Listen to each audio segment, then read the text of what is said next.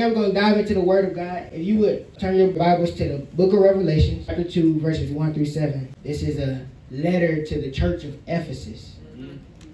So John, John was the author of Revelation, but this is Jesus talking to the churches. And it says, the angel of the church in Ephesus write, these are the words of him who holds the 7 stars in his right hand and walks among the 7 golden lampstands. I know your deeds, your hard work, and your perseverance. I know that you cannot tolerate wicked people, that you have tested those who claim to be apostles but do not, and have found them to be false. Everybody say false. False. You have persevered and have endured hardships for my name, and have not grown weary. Yet I hold this against you. You have forsaken the love you had at first. All right. Consider how far you have fallen. Repent and do these things you did at first. If you do not repent, I will come to you and remove your lampstand from its place. But if you have this in your favor, you hate the practices of the Nicolaitans, which I also hate. Whoever has ears, let them hear what the Spirit says to the churches. I'm going to read that part again. Whoever has ears, let them hear what the Spirit says to the churches. To the one who is victorious, I will give the right to eat from the tree of life, which is in the paradise of God. All right. All right. Come on, look at your neighbor and say, neighbor, Neighbor. Good morning. Good morning. Today's subject Is a question. a question. And that question is, how did I end up here? Like I said, this subject is going to be about how did I end up here, all right? And you guys may wonder where I got this title from, and the reason why I chose this title is because I know that everybody has been in a season where they was feeling like they did everything right, but everything was just going worse. And the question that you propose to not just God but yourself is, how did I end up here? Right? You're stuck. For my students that's in classes in college, you've been studying for test after test, going to tutoring lessons and doing all this stuff, but still you are in a position where you failed the test and then you just wonder, yo, how did I end up here? Or my parents who know that they raised the kids the right way, but somehow, some way, and for any other reason, they continue to be disrespectful. And you say, I know I trained you up the right way. Why are you acting like this? And then your question comes back to yourself is, did I do something wrong? How did I end up here?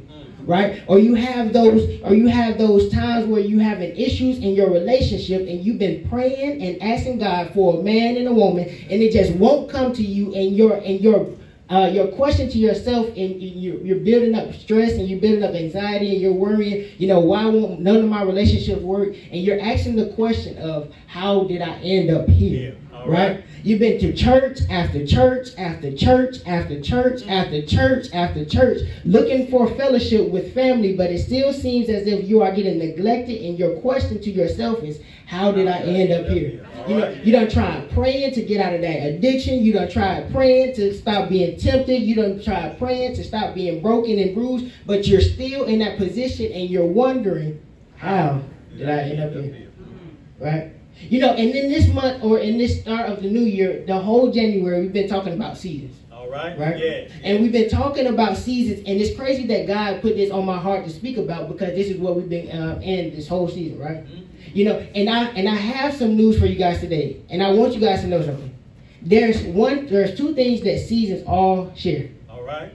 1, they start.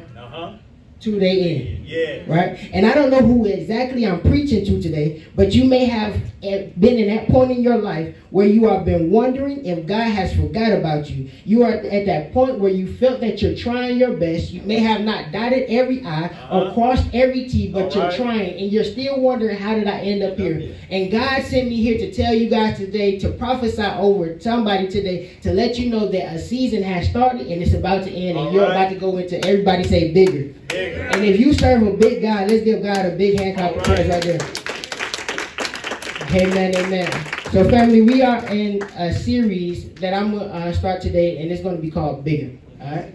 And bigger, what the Holy Spirit gave to me as a definition, it is a season where irregular sized blessings become regular blessings. All right. I'm going to say that again because you guys may have missed what I said. Bigger is when irregular sized blessings All right. starts to become regular blessings.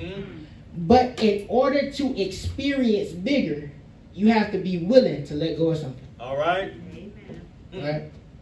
Sacrifice is everything. It was that of Eric Thomas who said, in order to be successful, you have to sacrifice what you are for what you will become. Yeah.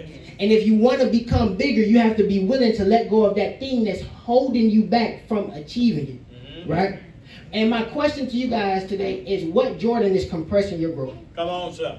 Come on, Right? sir. We've been talking about this Jordan River this whole month, and it's crazy because what Jordan means is the person, place, or thing that separates you from where you are to where God intends for you to be. Yes. And God intends for you to be, everybody say, bigger. Bigger. Because his word says he has plans to prosper you, not to harm you, plans of a hope and of a future. So he wants everybody to succeed and to experience bigger, because his word also tells us that he will open up the windows of heaven, pour us out a blessing that we won't have room to contain. Yes. Right? So God wants us to experience bigger, but we have to be willing to pass our Jordan. Your Jordan could be that person you're in a relationship with. Your Jordan could be that job that you work in that you know you're not supposed to be working there. Well, I want to tell you guys something that God brought to my attention last night as I was practicing my sermon. And I just sat there and I thought about it. God told me to tell you guys that just because you're good at something, that doesn't mean it's your calling. All right. All right. Say that. Say that. Yep. All right. Just because you're good at something, that doesn't mean that's your calling. And you're wondering why you haven't experienced bigger, and the reason probably is because you are operating in something that God didn't call you to. Right? And we have to understand that we have to pass our Jordan, that thing that is separating us, to get to, everybody say, bigger. Bigger. Right? But first things first is that we have to get the first step in order to receive bigger. Right? So there are steps in order to get bigger, and the first thing that I feel that is the right step that we have to go with is we have to get our priorities straight. Yeah. Right? Priorities are things that come as most important in your life. The things that you cherish the most. The things that you love the most. The things that you will put other things to the side just to do those things so that you can advance. That's what a priority is. But family, I realize that nobody knows what their priority is really.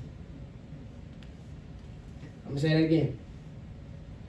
I feel that a lot of people don't know what their priorities are. All right. And the reason why is because you may make your job your priority. That ain't your priority. You may make your relationship your priority, but that ain't your priority. You may make your goal your priority, but that ain't your priority. Well, the priority that's supposed to be, or that we are supposed to prioritize, is God. Right? There should be nothing else, because if that is not the center of our foundation, nothing else will be built. Well, because God has to be your foundation. And stuff might work, and stuff probably will work, but God will take his hand off of it if you don't allow him to be your foundation. Right? And I was listening to this preacher probably about 2 years ago, and this preacher, his name is Pastor Mike Todd, and what he was telling us, he was saying that he had an opportunity to be a six-figure music producer, and he had an opportunity to become a pastor. Right? Now, he could have moved to New York and been making six figures, or he could have advanced in his calling and been the pastor of the church. And now he's wondering, God, I've been loving music all my life, and now I have the opportunity, but you're telling me that I don't need to do that, and I need to stay here. And God isn't going to beg you to do something. All right. Say that again. And he said that what he did was he started to go, and God told him that if you go, you will be successful, but my hand will be off you. He said, or you can go to the church that I called you to and become the pastor of that church, and my hand will stay on you. And my question to you guys today that I want to ask you guys is, are you operating in that thing that God calls you to do? Because if you're not, his hand will be taken off you. Yes, yes. All right? Ask King Uzziah when Isaiah chapter number 7, when King Uzziah and Isaiah had this conversation, and Isaiah had told King Uzziah to ask for a sign from God. But before that, in chapter 6, we realized that King Uzziah got restored with health, and he got added on lifespan. right?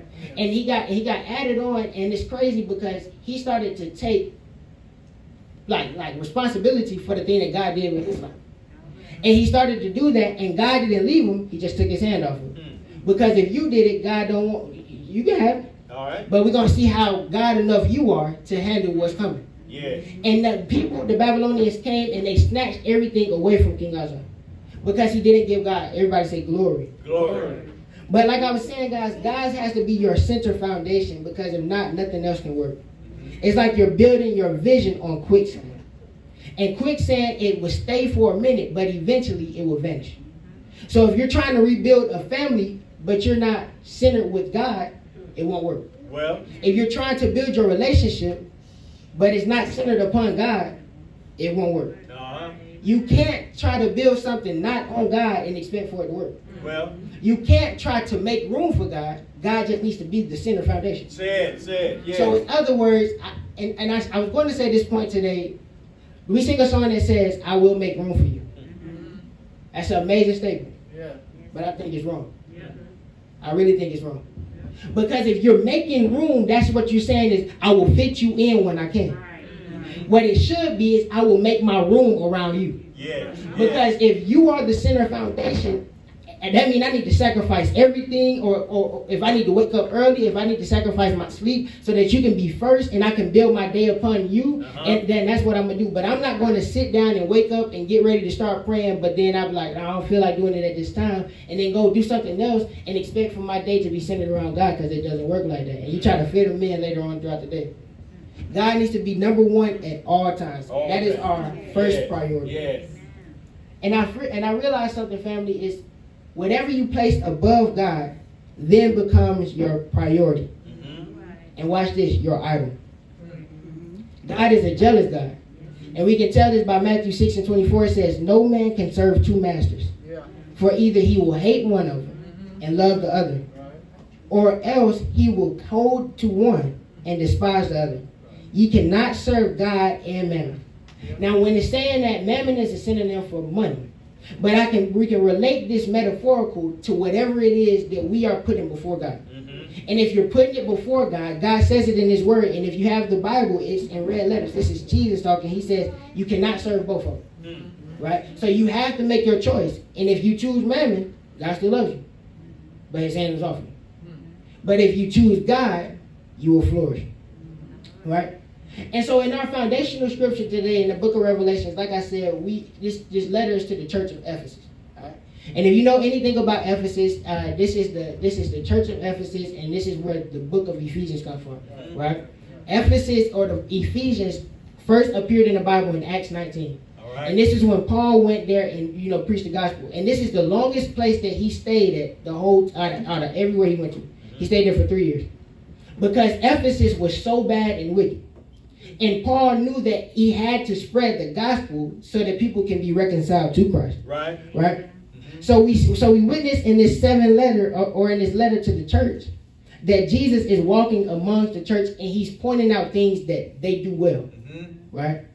And if you read the scripture, he said, you praise me, you persevere, you stay steadfast. But then he goes on to say, but you have lost your first love. All right. Yeah. I want you guys to recognize something. Priorities is the things that you classify as important, or the thing that you love most, the thing that is your first love. And I heard a pastor once say it like this, that God can be several things. He can't be several things. He can't lie. He can't change. He can't go nowhere because he's eternal. And he can't be second. God can't be second. Because if he's second, that thing that's taking your first place then becomes your God. Yes, yes. And we have to realize that if God is not first, nothing else will matter. All right? So the issue with the church was not that they were praying every day. The issue with the church was not that they were reading their Bible. The issue with the church was not that they were, worshiping and doing devotion in the morning. The issue with the church was that they lost the first love. Yes. Right? And my question to you guys today is, have you ever wondered why it seemed like things weren't going right, but it felt like you were doing everything right? It really don't add up, because I know I have. You know, I've been in seasons in my life where I felt that I was, you know, even while I was preaching, I'm preaching, God. And stuff still not going right for me. Well, what is going on? And God literally told me this back in November when he gave me this message. He said, you need to get your priorities straight. All right. Right? So I had to go on my phone and I deleted social media from my phone because social media was taking the place of God. And when social media started to take the place of God, stuff started to go downhill. All right. You know, and it got to a point where I've even called my granddad. I wrote it down in my notes, and I was like, God, granddad, I'm trying everything that I can, but stuff ain't going right. And God said you have to get your priorities straight. So I had to erase the thing that was considered my first love at that time to focus strictly on God. All right. Because in order to get to God, you have to be willing to sacrifice your first thing. Right? You know. So we have to make it an obligation to have time for God. Right? The only time that some people make for God is on Sunday mornings. All right. Say that. Right? So, and I realized that the letter to the church of Ephesus was not only just for the church of Ephesus, but it was also for the church of right now. Yes, yes. Right? Because a lot of individuals don't prioritize God throughout their week. And then when they get to church on Sunday morning, they say, okay, God, you can have an hour, 30 minutes, and then I'll let you have this. But then after this, I'm going to just go back to my regular things. And when you do that, you're not prioritizing God at all. All right. Don't get me wrong. Church is amazing. But I heard a pastor say that church ain't enough. All right. Church ain't enough. It's just a cherry on top. He says because it's about the plan that you take throughout the week to still honor God. Right? If you go to the weight room and you're in there exercising, nobody goes to the weight room without a vision. All right? You know, in the last few weeks, I've been trying to work out and do some push-ups and different things like that because I want to get bigger. It ain't working. But then after a week, I stopped because it's like, man, this thing ain't working. And the thing wasn't because I wasn't doing enough push-ups. It was just because I didn't be willing to put the time into it. Right? So if I go to the weight room and if I'm lifting weights or your body doesn't build in one day. It takes time. Everybody say it takes time. Yeah. You know, but the more you do it, the more your body will build up to it. Right? So I've been going to the masseuse because my back has been hurting like crazy. Every 2 weeks I go to the masseuse and she tells me, you know, hey, you have to start working out your core muscles because the reason why your back is hurting is because your core is weak. Right? And so she gave me a plan that I have to abide by every day in order to fix my back. Right? And it's things like sit-ups, you know, things like feet lifts, 6 inches off the ground, planks, different things like that, so that I can strengthen my core so my back can get healed. Right? But she said something that stuck out to me. She said, don't do it inconsistently and expect good results. All right. And I realized that we can relate this back to church is that we try to do church inconsistently and expect good results. All right. You can't expect consistent results with inconsistent actions. It just doesn't work. You know, Matthew 10 put it like this. It says, if you refuse to take up your cross and follow me, you are not worthy of being mine. If you cling to your life, you will lose it. But if you give up your life for me, you will find it. And my thing today, or what Jesus is trying to get us to understand there, is that we have to be willing to lay down ourselves and follow God.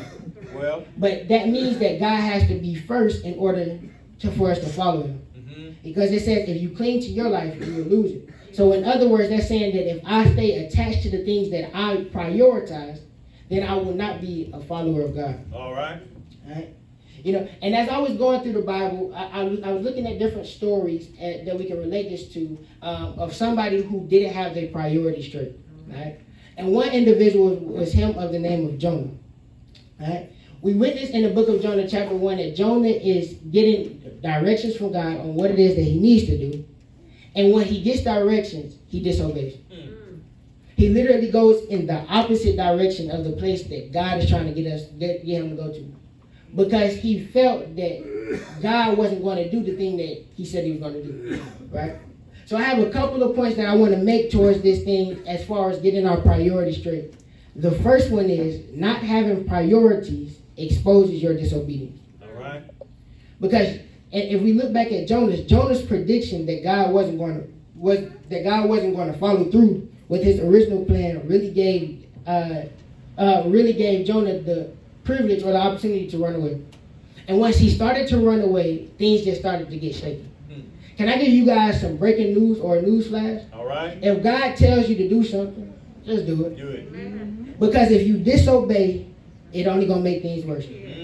So Jonah literally went in the opposite direction, bought tickets, got on the boat, a storm started going crazy, and the river was tearing the boat apart. Then the people on the boat that he bought the tickets from went downstairs to wake him up. He went out, and then they threw him overboard, and then the river stopped. The storm stopped. And then he got swallowed by a fish.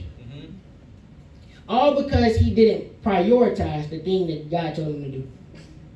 Because he was disobedient. Disobedient will never produce blessings. It will never produce blessings. You know, it was one time my mom came to me, and I was probably like 10 years old, and my mom came to me and she told me, AJ, I need you to clean the dishes. I said, okay, I'll go clean the dishes. But then I ended up falling asleep and not cleaning the dishes. It's about 4 a.m., somebody banging through my door, and it's my mom waking me up telling me that I need to get out there and clean the dishes. And the whole time I was doing it, she was just fussing at me.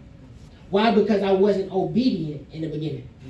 So my disobedience provided worse, right? So we have to be obedient or prioritize God, because if we're disobedient, it will just produce worse. The second point I want to make, family, is that to manage your priorities, it takes discipline. The definition for discipline is to train someone to obey rules or a code of behavior. Or another definition is when you get in trouble, so you can realize what you are doing is not good, right? And we witnessed this with Jonah, right? He lacked discipline because he didn't follow direction. But he also got discipline when he got swallowed by the fish. And it took him to get swallowed by the fish to come back out and start trying to be obedient to what God had told him to do. So sometimes it takes discipline in order to prioritize your priority. Another thing that I want to point out is that priorities start when unimportant desires end. We make important things unimportant and unimportant things important. And majority of the reasons why is because of time, right? We don't like things that take a long time, right? We want things in the instant. We want things now because fast is just convenient. But fast is not sturdy. We want things now. An example of that is that's the reason why a lot of us don't pray every day. Because we have been taught and conditioned that God doesn't hear your prayers if you don't pray for an hour long. All right. In fact, in the book of Matthew chapter 6, when Jesus is teaching his disciples how to pray, he goes on to tell them, do not babble. Because people just think what they say, or if they repeat themselves, God is going to hear them. All right. But you don't have to do that in order for God to hear you. You just have to open your mouth and say, thank you, Jesus. All right. All right. That's enough for God to hear you. Another example is reading your word. And we have this thought in our mind of how can we not discern God? And the reason why is because we don't prioritize him in our everyday lives. All right. And then once you start to pray once a day, and you get to the point where you say, okay, I'm going to pray today. But then you feel like I still couldn't hear God. It's not because that God didn't hear you. You just haven't built up that discernment to hear God. And that comes from reading your word every day. And that comes from praying every day and making time for God. Right? It's not going to be instant. It's going to take time for us to possess what it is that needs to be prioritized. But one thing I do know is that it will take more time procrastinating than it would take for you to just prioritize the thing that God told you to do. All right. Right? So I got my insurance cards in the mail 3 weeks ago. And I was supposed to been done activating these things. I ended up going to the dentist for them to tell me that I don't have the insurance to get my teeth done. But I already had the cards, and I already called them and paid for my insurance. I just didn't activate my card because I said that I can get to it at a later time. But then it got to the point where I got to my dentist appointment, and they had to push my appointment several months back because I just didn't prioritize on getting my cars activated. Mm-hmm. How many things has got pushing back, or that got pushed back for you guys because you didn't prioritize the thing that God wanted you to prioritize? All right. We have to do better at prioritizing our priorities. Right? Another point that I want to make is not having priorities spoils your vision. About 2 years ago, I got a vision from God to start Flourishing Friday. Right? And this is just me being really humble and transparent with you guys right now. I got a vision from God to start Flourishing Friday. Right? Called Granddad, I was hyped. And God literally told me that this thing is going to touch people around the world. This thing is going to bring people to Christ. And I was like, yo, I'm stoked. And I started off on fire, and I started off big, preaching every Flourishing Friday, buying food, doing all this good stuff. And then it got to a position where several months went by, and I'm like, God, ain't nobody showing up but the 4 people who started this thing. All right. So I started to prioritize the number or the platform instead of God. All right. And I sat there and I wondered, why isn't my vision coming to life? And the reason why is because I wasn't prioritizing the thing that needed to be prioritized. All right. The platform doesn't make you a better person. It just exposes who you actually are. All right.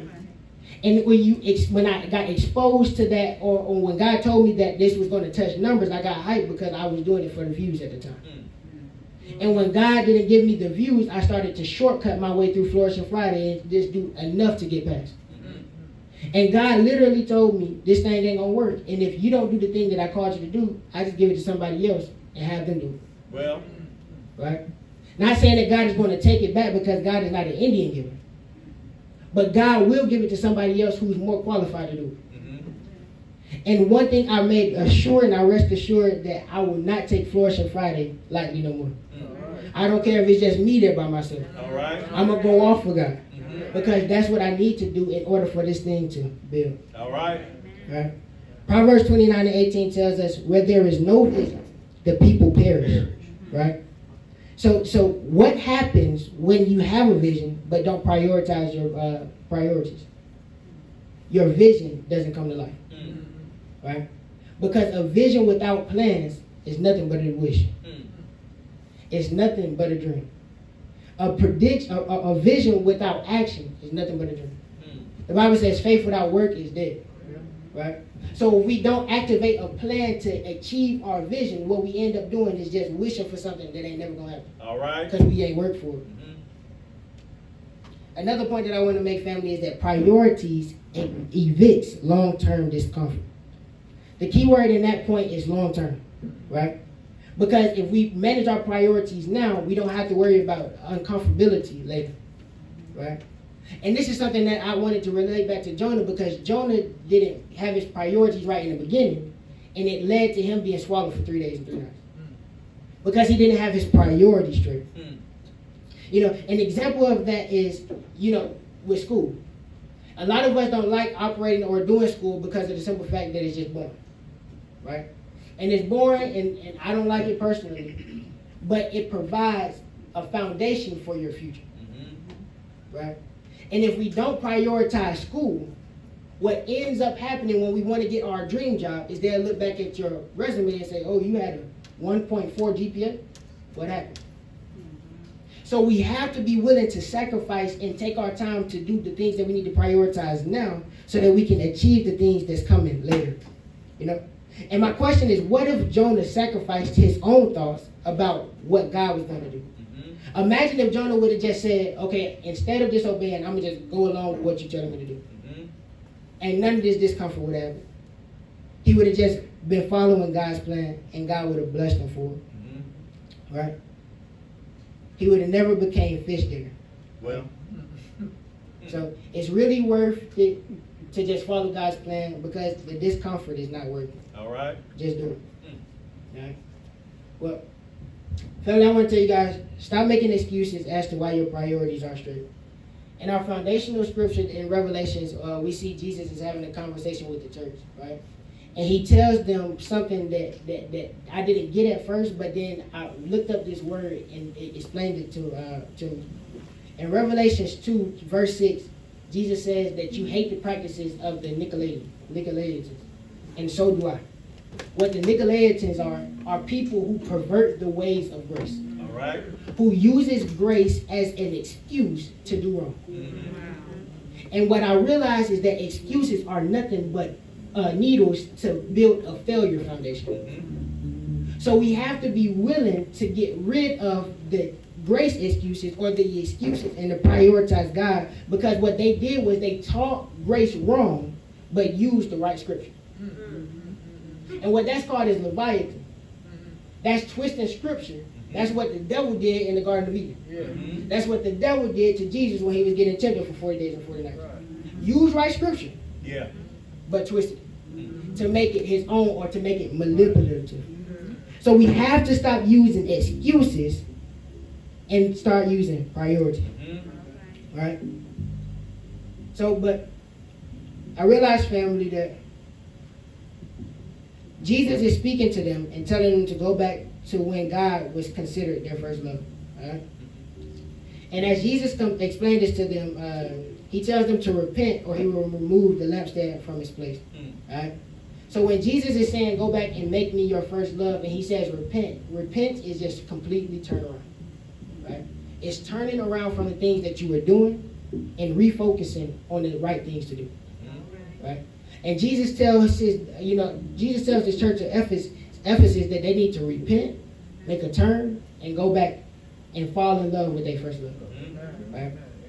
And my thing, or my main message that I want you guys to understand today is that if you have been prioritizing something that is not Jesus, repent and go back to your first love. Amen. Amen. Amen. You know, I've been studying the book of Revelations, and the Revelations, to make a long story short, ain't nothing but the world's finna come to an end. Right?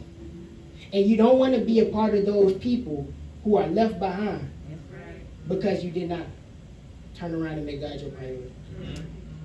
I asked a question at Flourish on Friday a couple weeks ago, and that question was, do you think not having priorities is a sin?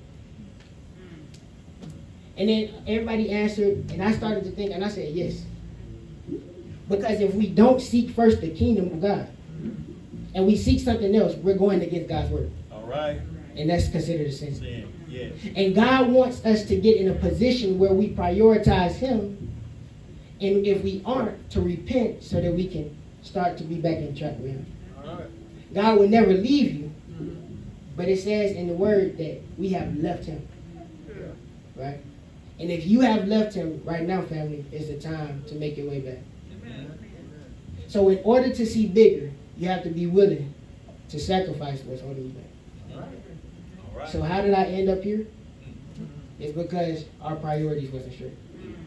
And right now we're going to make a declaration or a statement to say, Jesus, I surrender that to you, and I'm making my way back to you, and I'm having my priorities set on you.